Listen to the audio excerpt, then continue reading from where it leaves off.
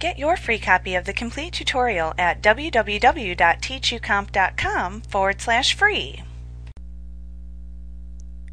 If you've created or received copies of a shared workbook into which different users have made different changes, you can take those workbook files and merge the changes together into a single workbook. There are a few requirements that the files must meet before you can merge them together. First, all merged workbooks must be copies of the original shared workbook. They must all have different file names, but must all be located in the same folder. They cannot have passwords applied to them. They must also have change tracking in effect since the copies were created, and they must have been tracking the change history. Also note that if you merge multiple copies, changes in the last workbook copy that you merge will replace any conflicting changes in the workbook into which you are merging. To merge shared workbooks, make sure that you have all of the copies to be merged located in the same folder with different file names. Next, you need to add a button to the Quick Access toolbar for this function, which does not appear in the ribbon. To do this, you can click the Customize Quick Access Toolbar button at the right end of the Quick Access toolbar. Then select the More Commands choice from the button's drop-down menu.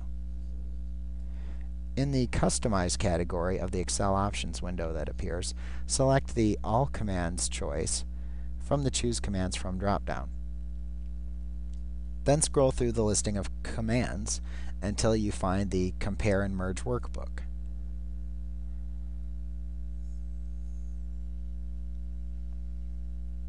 Click it to select it, and then click the Add button to move it into the list at right. Then just click the OK button to finish.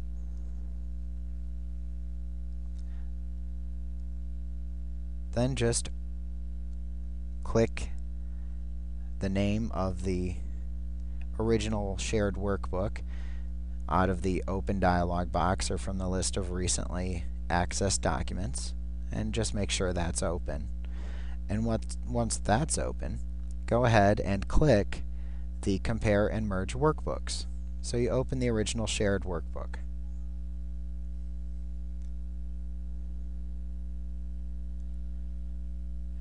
That's going to then launch the Select Files to Merge into the Current Workbook dialog box. And here you select the copies of the workbook that you want to merge into the open copy or original shared workbook.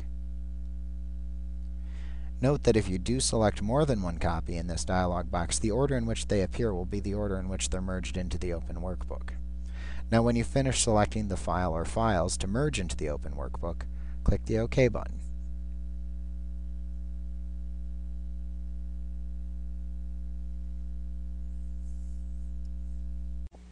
Like what you see? Pick up your free copy of the complete tutorial at www.teachucomp.com/free.